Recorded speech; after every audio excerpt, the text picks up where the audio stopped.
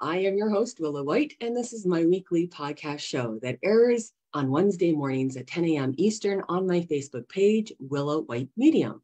It's an opportunity for us to have a wonderful conversation with various guests, and we typically cover a topic about spiritualism, mediumship, healing, faith, family, or more.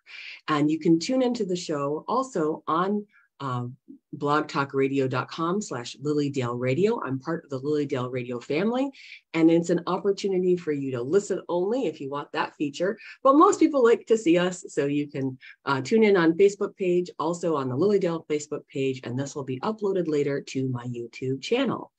And I am delighted to have as my special guest today, Dr. Marjorie Roth. Thanks for being here today, Marjorie. Well, thank you for asking me.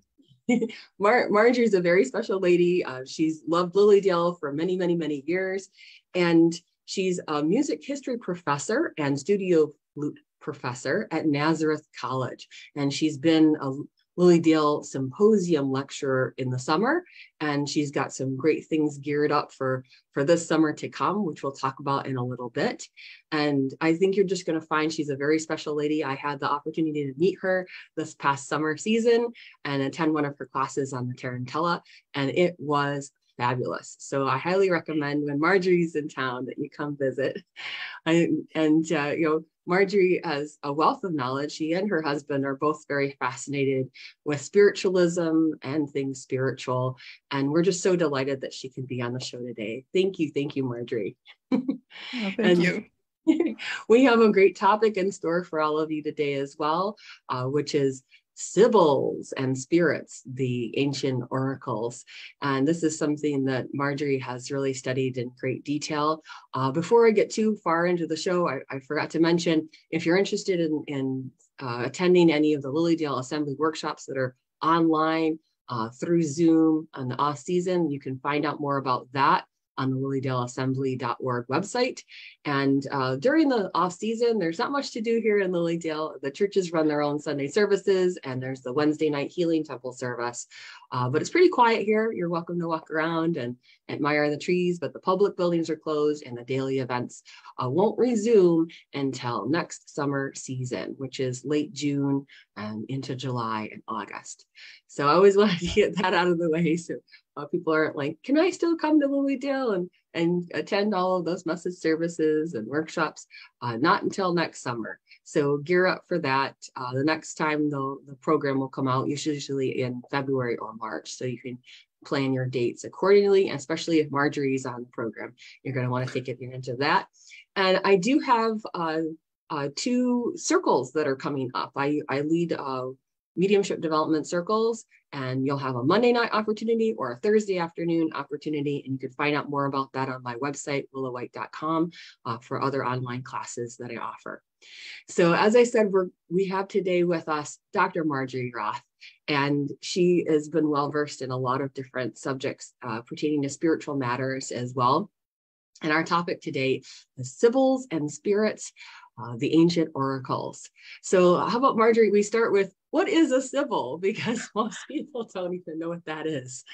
Yes. Well, if you let me, can I share my screen with you for a minute? Yes, absolutely. Please do. So if it's okay with everybody, I'll probably just be sort of, zooming in and out with different pictures as we go, as they're apropos.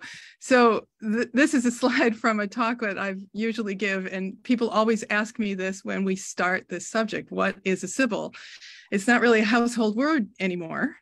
And usually what comes to mind for people is this.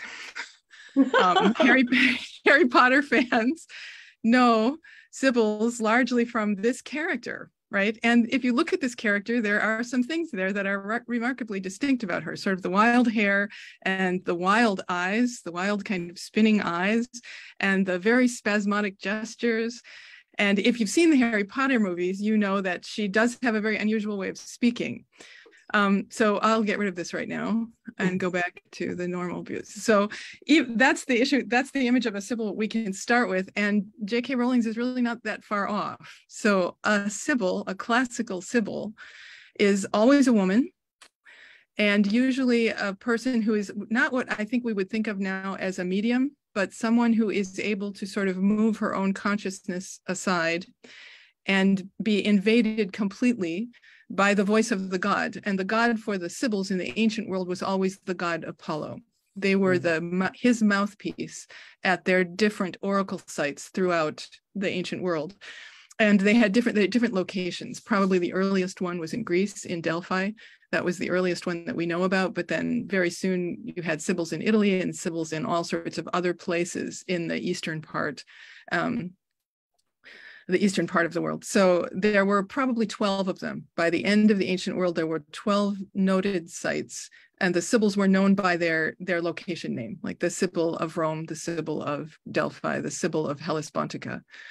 And so the idea is you would bring your questions to the god, and usually you'd sacrifice a goat. And I think the day had to be Tuesday, one Tuesday a month, the oracle site was open.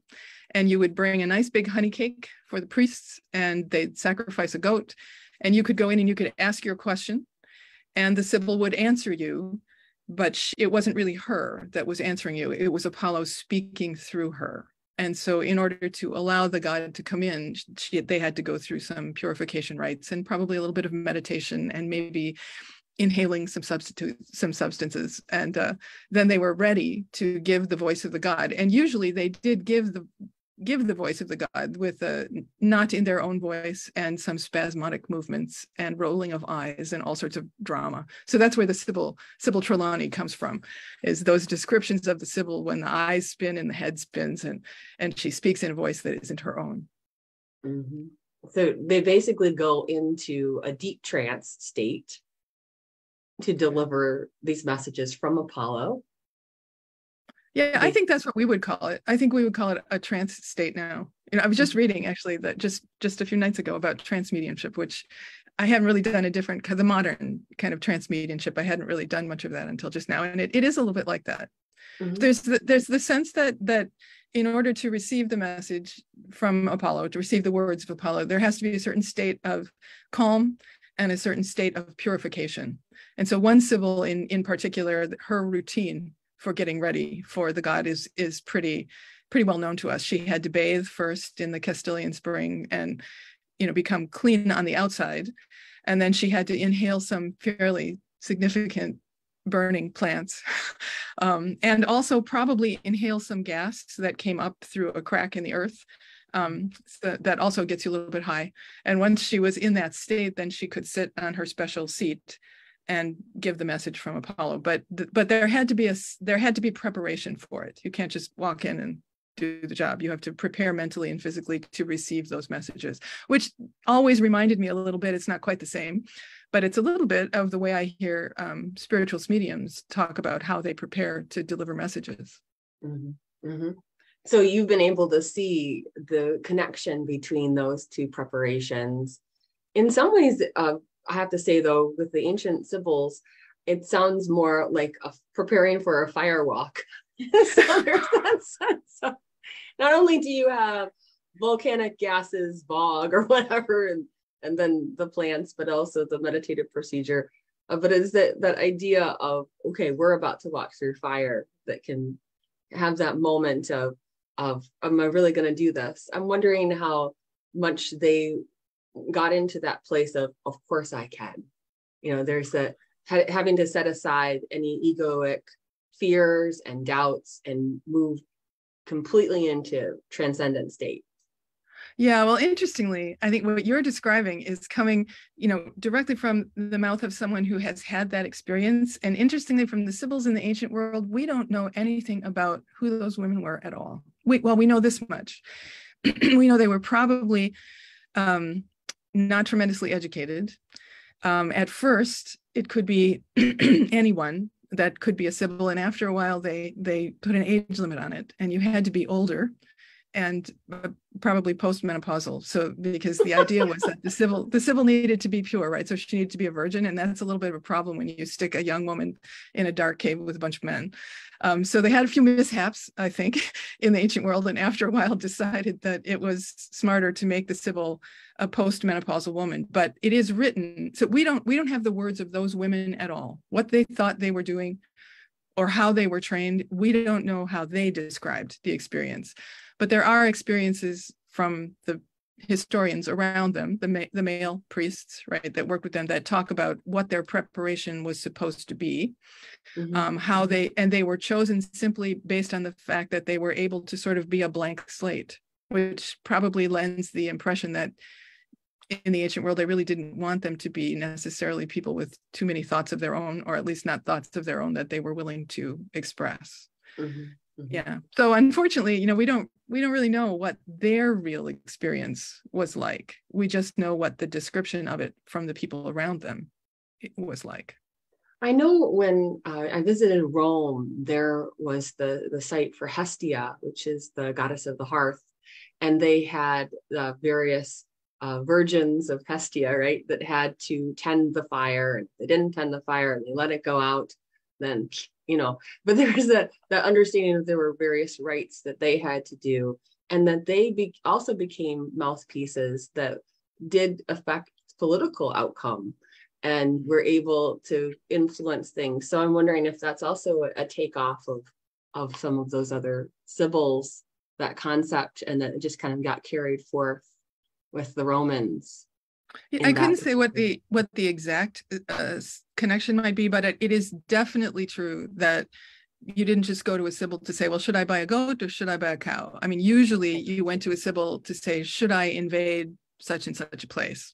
Right. So a lot of high class money exchanged hands between the temples where the sibyls were, especially the Delphic sibyl, and that there's a lot of records about the Greek sibyl, and a lot of those things had to do with high class political decision making. And there was a certain amount of fraud.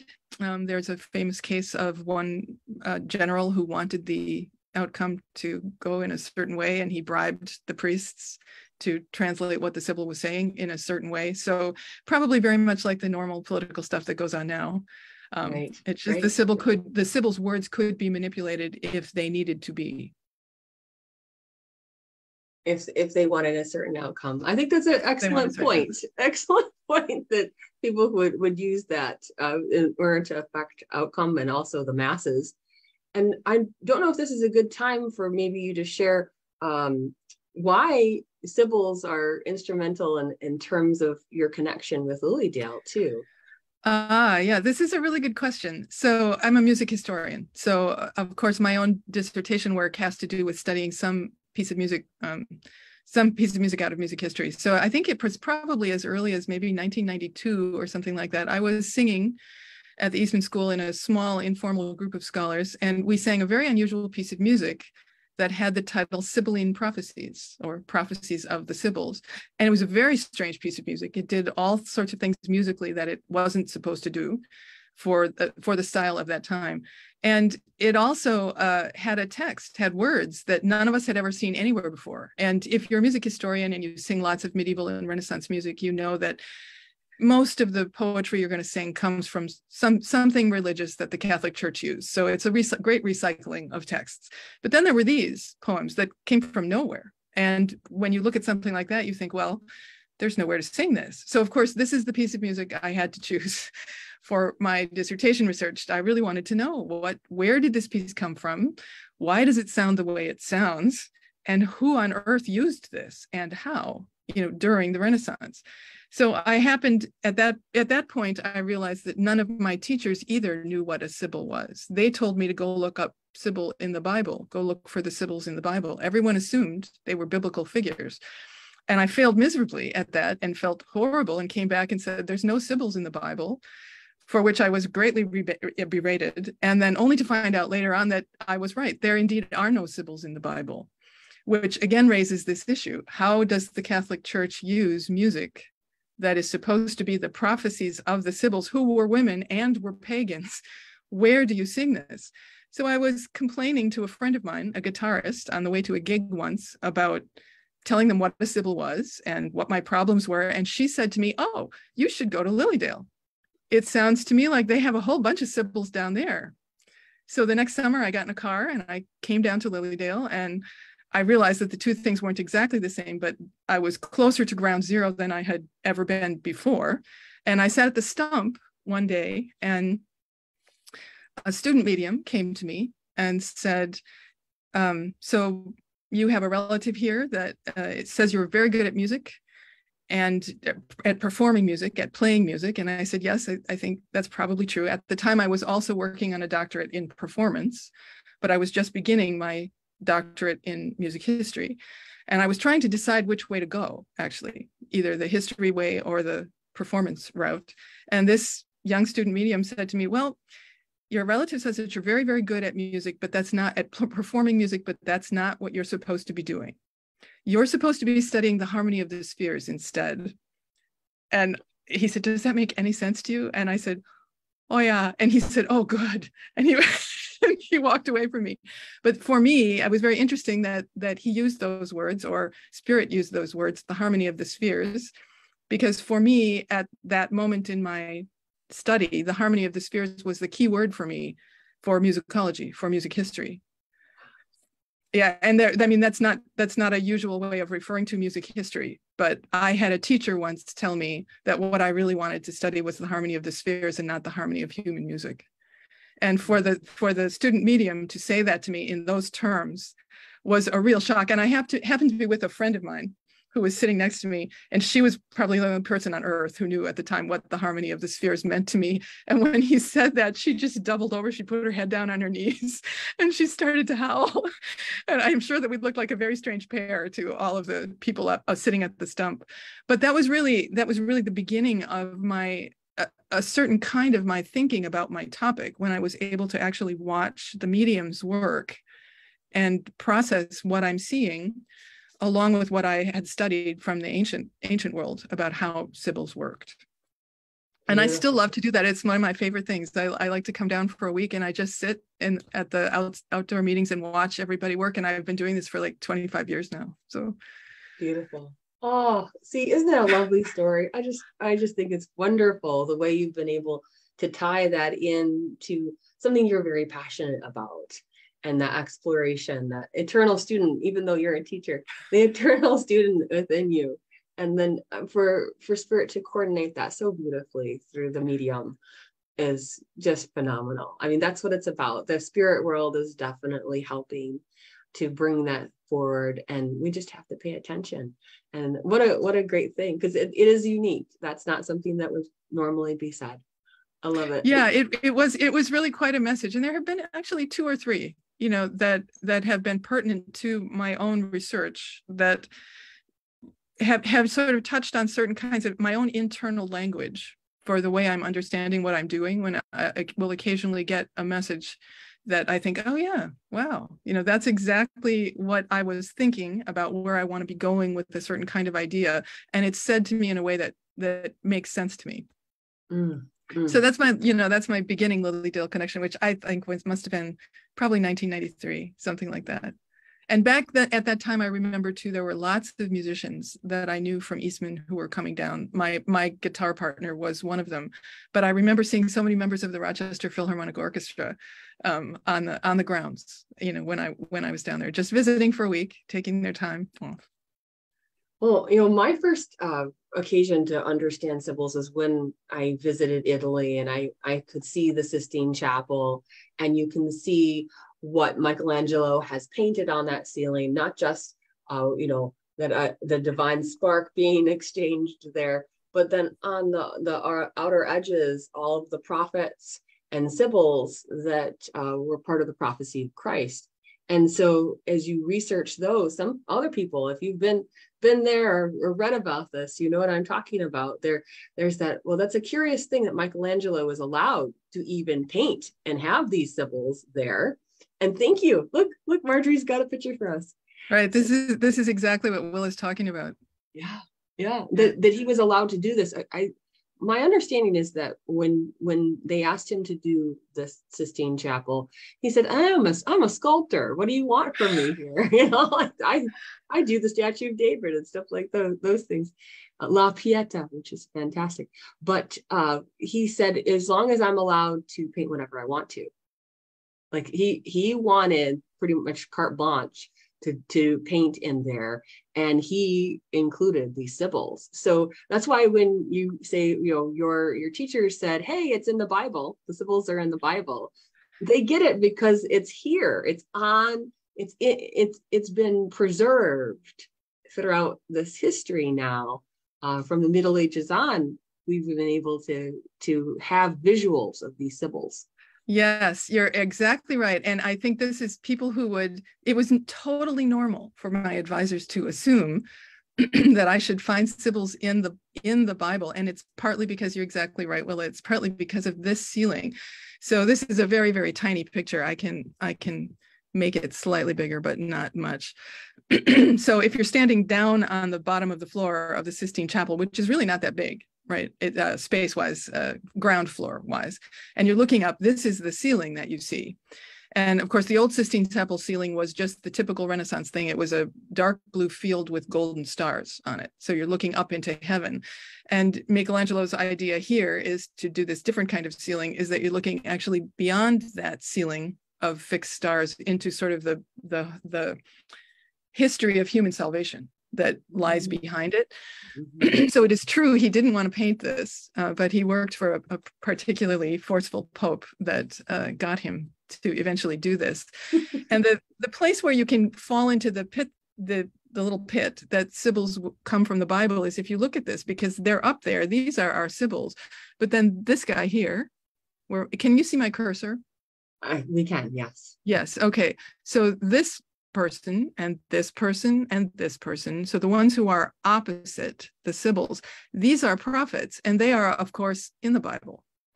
So if you know that the prophets come from the Bible, it's completely logical to assume that Michelangelo put them up there with other figures from the Bible, excuse me, who must be these Sibyls. And that's where things get a little bit hazy. The time that this was painted, which was the early part of the 16th century, there was a very interesting phenomenon going on in Rome, especially in Rome, a kind of Renaissance humanism where the learned people, like the popes and the priests and the scholars, anybody who was literate, were being able to read for the first time all of the Greek wisdom that came in from the ancient world. And that Greek wisdom included Plato and Greek scholars or Greek philosophers who had not been accessible to people before who couldn't read Greek. But now that we can read Greek, we suddenly understand this whole realm of history that we didn't really realize before was there. So when you look at the Sistine ceiling, you're seeing a program here that gives us the Hebrew prophets who were male and pairs them with this whole new class of, and let's put this in parentheses, prophetesses who are female and pagan. So you're looking at the ceiling here, and what you have, according to Pope Julius and to Michelangelo, is, look, people, Christianity is the natural confluence of these two very useful trends. In other words, we're not getting rid of Judaism and paganism. Instead, we're taking the best of Judaism and paganism, fusing them together and using that in our modern Christian world. This was the tremendously optimistic view of the early 16th century, is that now that we've discovered history, let's use it. Let's learn something and take what's good from both of those cultures, fuse it together, and apply it to what we're doing now as Christians trying to reinvent our church. And now remember, we're right on the eve here. We are minutes away here from Martin Luther knocking on the door with his thesis saying, Catholics, you're all doing it wrong. But the Catholic Church was actually involved at this time in a kind of reassessment of itself, once it could look at the past religions and try to fuse them and harmonize them with Christianity. And to a certain extent, that was a little bit what some of the Protestant reformers were against, is the idea that the Catholic Church at that point had become literally very Catholic, right? They were trying to pull it all in and find a way to fuse it together instead of silo things. And so the Sibyls got involved in this project completely by accident. No Sibyl ever prophesied Christ. Obviously the prophets do it. The words are right there in the Bible. But what scholars were able to do at this time is look at the recorded Sibylline prophecies, find any mention of the birth of a boy, and say, oh, look, they mean Jesus. This means Jesus. And that's how those girls wound up on that Sistine ceiling, is through this process of sort of interpretation and saying, oh, look, we need to balance the male Hebrew prophets with the female pagan prophets, and now we're perfect. These are the two pillars of Christianity. And so the Sibyls kind of came in on the coattails of the prophets and were just reinvented to be prophetesses of Christ. And there we have it. Yes. There you have it. Yeah, there we have it. My favorite one is that they grabbed the acrostic of one of the Sibyls. And they said, oh, I had written this down because I did a lecture about the prophets and Sibyls. And they were spelling this out: Jesus Christ, God, Savior, Son, Savior, Cross. And it was acrostic is a poem or a word puzzle. And so they got it down to that, like, look, it showed up here in this acrostic even. And I just thought that was hilarious. But it usually was like leaves that they would use, right? That particular Sibyl used leaves. Which Sibyl? Oh, the Erythraean Sibyl.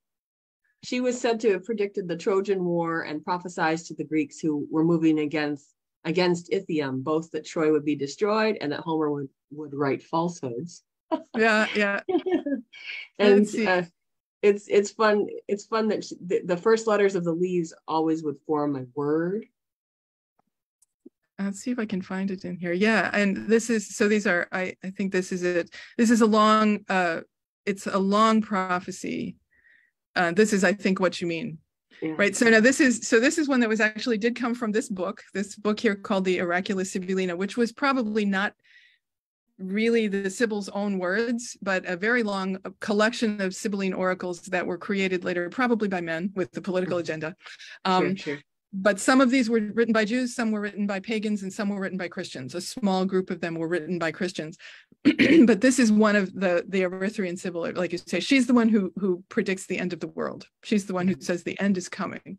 Right. And this is her famous acrostic, and this is what Willa is referring to, is if you look at the beginning of every line of this rather scary text.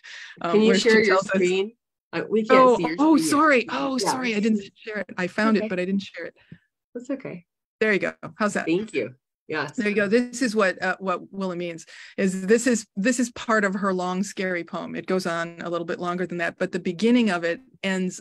The beginning of the poem has each line with a letter that I have in blue here, and if you read it, it says Jesus Christ, Son of God. And allegedly, the presence of an acrostic like that, an embedded secret message, is what the acrostic is. The rumor was that a Sibylline oracle was authentic if it began with an acrostic. And so whoever wrote this one, I can't remember right now which century this comes from, but most of them come from right around the 1st century, just before or right after. And this comes from the Christian layer of the Sibylline books. And whoever it was who wrote this one knew that if he put an acrostic like this in the beginning of it, everybody would say, oh yeah, that's a real Sibylline oracle. Yeah, that was the mark. Yeah. The extra special thing. And the other Sibyl I thought was interesting was the Cumaean. I don't know if I'm saying that correctly. The Cumaean Sibyl. And so I thought that one was especially of interest to you because there was singing involved, right? The singing of the fates. Well, let's see. And that particular one, that Sibyl showed Aeneas the way to Avernus, which is the underworld. And so it had more to do with that understanding of the Sibyl acting as a bridge between the worlds of the living and the dead, that particular Sibyl. Yeah, exactly. And let's see. So this is probably one of my favorite pictures of her. So most of the Sibyls, as they're predicted, at least as they're drawn in Christian art, as they're given to us in Christian art, most of them are actually kind of nice looking. But this one is supposed to be super, super, super old and a real tough girl, right? This is the Cumaean Sibyl. She actually has a name. Her name is Amalthea. She's really old and she's really scary. And let's see if I can, yeah. So see, these are some of the things that she's famous for. She's famous for being really tough and burning her own books when someone won't pay her for them. She burns them off in history. She lives in a very, very spooky cave in the Campi Flegrei, which is the volcanic region around Naples. And as Willa said, she does indeed help Aeneas into the underworld. And I think Aeneas would have been on par with like Hector. If anybody's familiar with the Iliad during the Trojan War, Aeneas would have been like as big, tough guy as Hector. And then Avernus is the word for the underworld. For the underworld, right. And yeah. She's going to take him down into, she'll take him down into that underworld so that he can consult his dead father. And she gets him down there. I'm sorry I have to leave my slides up like this on the side. She gets him down there because she lives in this scary volcanic range. This is another great picture of her by the same artist. So she's really a tough girl. She's living in this volcanic area, and her underground cave, this is the actual cave it's just north of Naples that you can visit if you can get there. Leonard actually went there. My husband Leonard went there once, and my very first cell phone message came from this cave. The first cell phone I ever had in my life. He stood in the middle of that cage and called me from the SIBYLS cave. So this is what it looks like to get into that cave, and then the real cave. And then artistically, these are some renditions of what it looks like. Right? She lives around, her cave is around this lake, and it always is spewing these kinds of volcanic gases and things like that.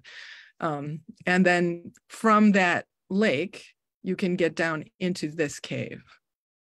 Right, you just fall, and there is actually a blocked passage there. I mean, archaeologically speaking, there actually is a blocked long passage now that goes down to a dark and watery place that smells a lot like sulfur. So probably people in the ancient world were writing about that space when they tried to describe what the SIBYLS home ground looked like. Wow, this is fantastic. I hope people are really enjoying that Marjorie's done this extensive research. We just saw the home of an ancient Sibyl. And of course, think about what she's doing, right? So this Sibyl is, on the one hand, she's taking Aeneas down into the underworld, and what will happen is he'll get down there and he'll have all sorts of adventures. And when he comes out, he will actually found the city of Rome, which is the whole political point of this. Yes, but what is she really doing? She's putting him in contact with his dead father.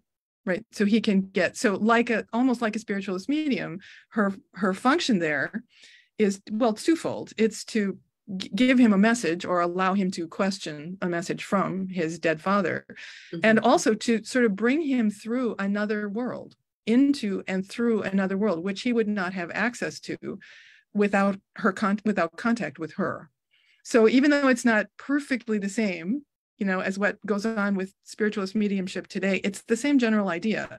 Yes. Is contact with a place that most of us don't know how to have access to, and messages coming in from people that we've lost. And that happened throughout many ancient texts, that they would talk about experiences with spirit, and sometimes that was able to be done by that individual, and sometimes it had to be facilitated. In this story, by the Sibyl, by the medium. Right. And actually, it's not exactly true to say, I'll just share this last one with you. It is true that there is no Sibyl in the Bible. There is no Sibyl in the Bible, but what there is in the Bible that I think some of you will recognize is this story, right, of the witch of Endor, right? That's the closest that we get. And notice the word witch is used. So not prophetess, not medium, not anything, but the witch of Endor, right? Or something in the original language, something equally slightly not so complimentary, right? So the idea here is that in the Old Testament, the idea is that you sort of take this person who is able to give you contact with the world of the dead, and you associate them with some scary and not particularly well accepted sets of skills. Right, so prophets don't put you in touch with the dead, but there are women in the ancient world that we're aware of, like this one, who can do these spooky, not accepted things. So that's as close as you get in the Bible to there actually being a Sibyl there. And I think that she's described as having the same kinds of methods as the ancient Sibyls were, but put in a fairly negative context. Right, that's correct.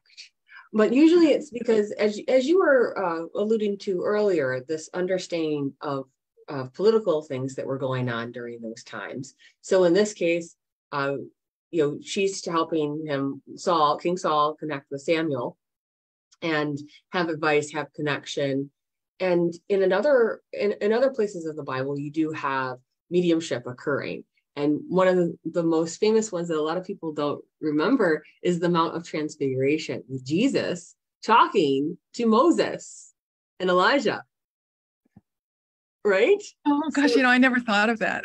Right. So he goes up there and he takes a couple of his apostles, a few of them, and they love it up there so much. One of them says, "Let's stay up here. This is awesome." And he's up there and he's talking to Moses. He's talking to Elijah. They're having a meeting. And so this is something that people did. And it does show up in the Bible. You just got to know how to look at it, to look for it. And it's something that prophets did. It's something that kings did. And if they can do it, then also the common man can as well. And that's what modern spiritualism really helps people to understand, is that they can build that connection themselves, that things that maybe needed to be separated and only for the powerful, the power is now in your hands to connect with God, divine, and your loved ones in spirit. So it's kind of you're absolutely right. I haven't thought of that. I mean, I'm not a Bible scholar by any stretch of the word, and also the religious tradition I grew up in was Catholic religion. So, we read like the Golden Legend and all the great saint things, but we don't tend to read the Bible very much. But the little bits I know, and Leonard is actually quite good at, quite impressive in his knowledge of the Bible. So when we talk about these things sometimes too, I do get a little bit of information, but you're right. I never really thought of it that way, is depending on how you want to interpret some of the scenes, the great dramatic scenes of the Bible, they can very much be mediumistic kinds of things. Yes. So, and it's accessible for men and for women.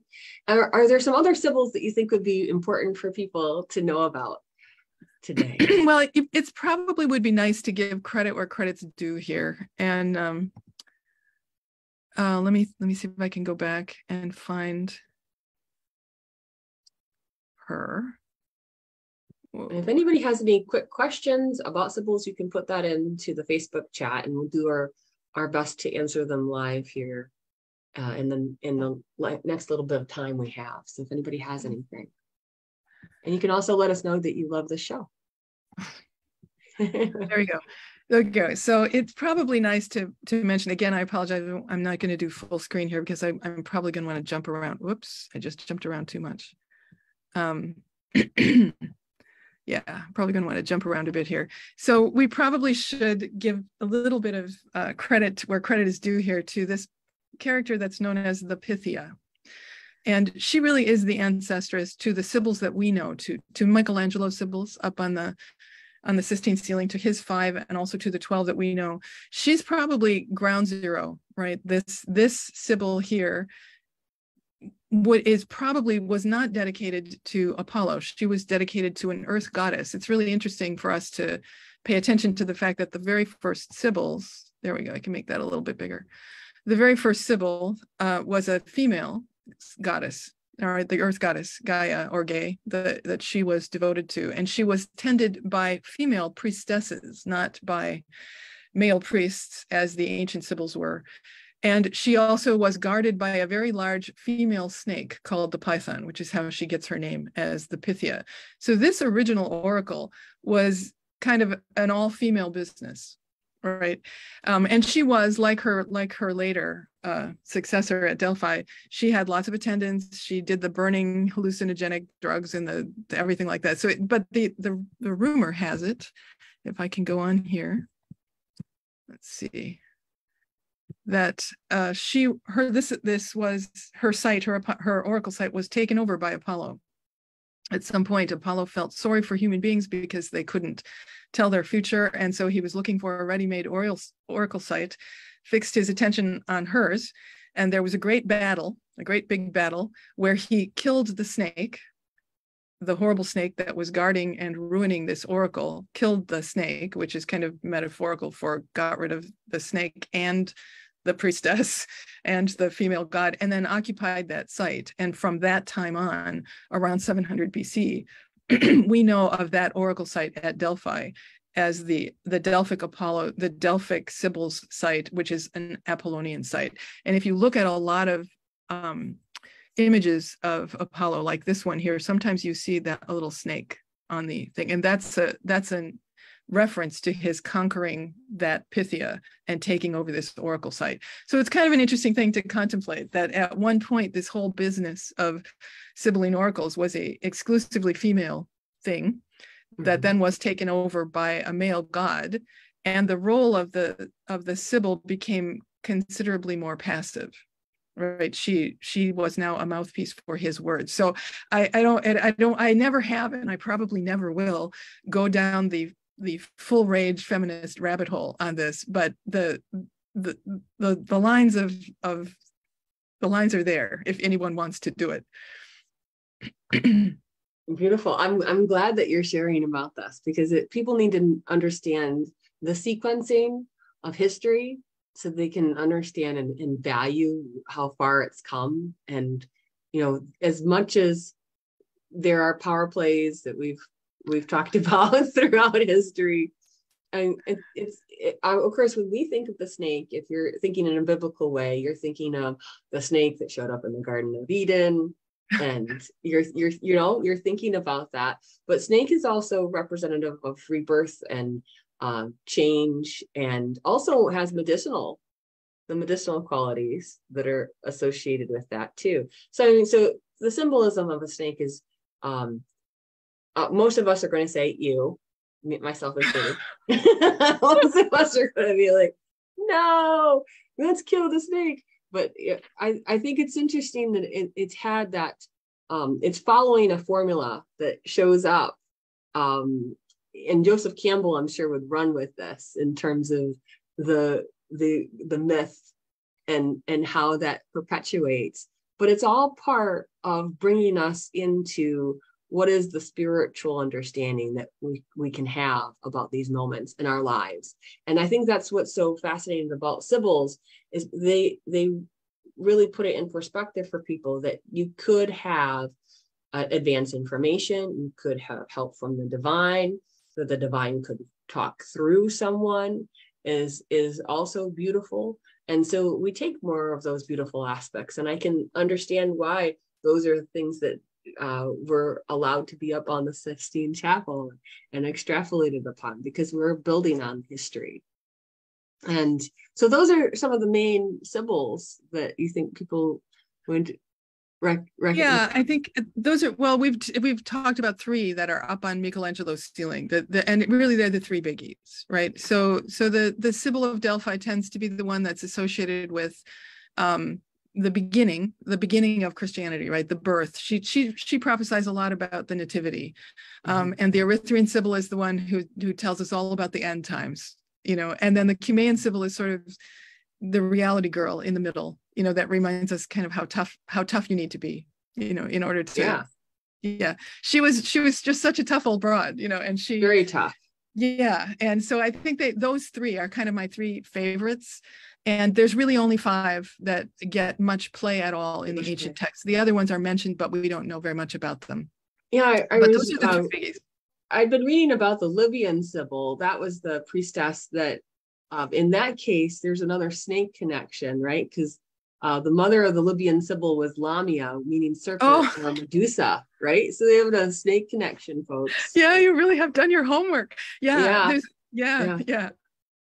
And so she was the first woman to chant oracles, I guess. She would chant them. Yeah, it's interesting. She's described as twittering like a bird. Yeah. And sometimes that comes across as singing. The other thing that's interesting about that Sybil is I'm very sorry, but I don't have an image of her in this slide set. Too bad. She doesn't get very many images, but on the floor of the cathedral in Siena, there are some big mosaic pavements, pictures of all 12 of the Sibyls, and she is black. She is depicted as very, very dark black. So she comes from Libya in the form of a bird. And she gives her oracles in a very musical way, but that it's such a beautiful image. I would really have to search my computer to try to find it. But if you have Google Images, if anybody out there has Google Images, all you would need to do is push Google Siena, Siena,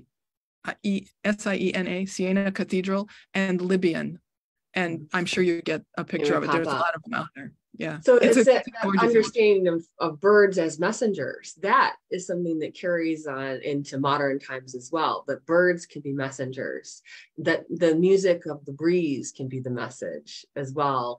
And so that's carried on. I mean, I've lost count of the number of times people have felt that their loved one in spirit is communicating with them through a bird and a bird visitation, or just how the bird is interacting with them. And so I can see how some of it might stem from this, and it can actually happen. I'm not saying it can't, but it's interesting how these are really ancient understandings of connecting with spirit and with God. Right. And you just opened up a very interesting, so bird noise, song, bird song. We don't say bird noise, we say bird song, because somewhere back in the very back in here, we know that certain sounds are musical, and that's where you get into the harmony of the spheres thing, right? A musical sound connects you musically to the harmony of the cosmos. And if you think about messages that way, I'm just thinking about the oracles of Jupiter, of Zeus. He didn't use singing. His oracles weren't singing. They were the rustling of the leaves, right? The way the leaves run together, that natural sound is a kind of oracle. So it delivers a message. And if you want to think of that sound, the rustling of leaves, as music, if you're able to do that, then again, that's a way of thinking that's a kind of harmony, and it's harmonizing me with the harmony that is divine. So you have to be liberal with your description of music, but if you can do that, as they were in the ancient world, right? They really did think of what was harmonic in a very different way than we think of it now. Mm-hmm. Oh, beautiful, beautiful. We should do another show just talking about that kind of stuff. It'll be great. It'll be great. Oh my goodness. Well, this is a lot of wonderful information for people so that they can start to delve more deeply, if they wish, into the world of Sibyls. Because the ancient does cross over into the modern, whether we recognize it in those moments or not. But later on, you'll be like, oh, that's why we as a culture and we as a human race have this understanding and communication point, and that it all stems from what has gone before. And as much as people think in terms of the oracle and of the prophecy, it does seem that the Sibyls were doing even more than just prophecy, that they were holding a space for people to know that the divine was accessible in some way, shape, or form. Yeah, I would agree with that. I think the ancient world, Sibyl's definitely part of all this, but I think the ancient world in general was maybe a little bit healthier than most of us are nowadays, in terms of their ability to find ways to be immediately themselves personally connected to the divine. We tend to be quite by many steps removed from that experience in most of our traditional kinds of religious experiences. And if we should encounter something direct, it's actually alarming instead of something that might be really great.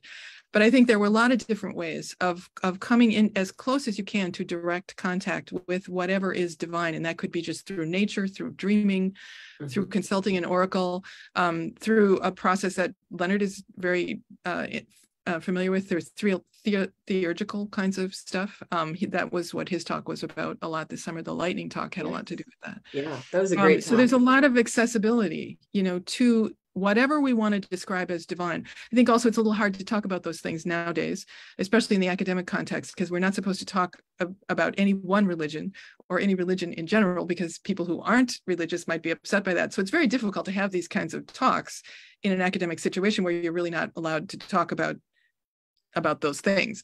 So the way I usually get around it myself is just to say, define the divine in any way you wish to, according to your tradition. And if you don't have a tradition, define the divine as a historical concept. It doesn't have to be reality. So if you put it there, now we can talk about these things and decide, do we want to practice dream analysis? Do we want to consult a medium at Lily Dale? It opens up a kind of space to at least discuss these things. And I'm finding, at least in academia these days, it's harder and harder because of everybody's identity politics. It's harder to have a discussion about these most fundamental things, that we all really want to talk about. Yeah. But there's always going to be the possibility that someone will come in with Title IX and get you fired. So. Oh dear. Well, see, that's something that I've considered. There's a bit of the battle between the secular and the sacred that goes on. And the more we move into a secular world, the sadder it all becomes. So it's really important to remember that sacred and to infuse our world with that understanding, that sacred understanding, as much as we possibly can, because that's what helps us to really view each other as souls and bring that light to the occasion, to the event, to the situation that you're in.